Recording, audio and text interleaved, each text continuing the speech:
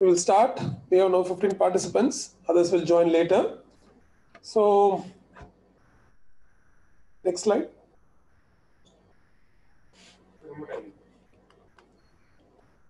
So, I am Dr. Vishnu. I cleared my F&B entrance exam in 2011 in my second attempt. Did F&B spine surgery fellowship from Ganga Hospitals between 2011 to 2013. After completing my fellowship, I joined as a consultant spine surgeon at SKS Hospitals, Salem. I'm still working there for the last 7 years. Now we have started our own F&B spine surgery fellowship program at SKS Hospital under NAT board accreditation, and we have 2 fellows at present. So we thought that, so when I finished my MS Ortho, I was thinking that MS Ortho is in speciality. There is no need for any further studies and all those things.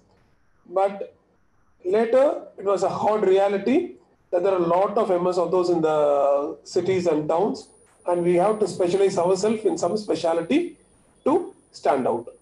So then I have to learn myself where to apply, how to read and all those things. And I thought that we will start a career guidance program for the postgraduates so that it will help you out. So when you complete your MS Ortho, you have some idea how to approach, how to apply, and how to appear for the entrance exam. So when you come to the years of ortho training in English-speaking countries, so the minimum age at which you can enter orthopedic training program is 27 years. Okay.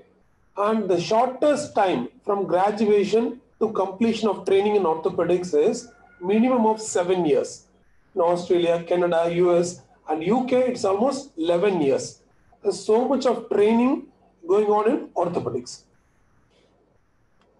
But here in India, we have only 3 years of training, and just after passing MS Orthopedics, we become assistant professors or we become consultant. We call ourselves as a consultant orthopedic surgeon. But I think at the end of 3 years of training in India, we all can manage basic trauma surgeries. We can manage patients coming to the casualty, and all type of conservative management we can manage. But we need further training to fine-tune our skills in complex trauma surgeries and in specialty surgeries.